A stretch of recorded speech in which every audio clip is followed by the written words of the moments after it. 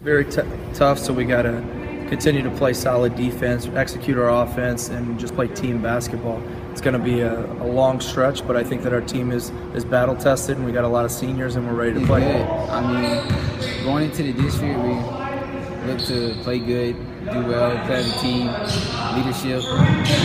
He stepped into that senior leadership moment, and he averaged 16 points a game last year, so he's been playing well for a long time. But I think this has kind of been his season that everything's coming together.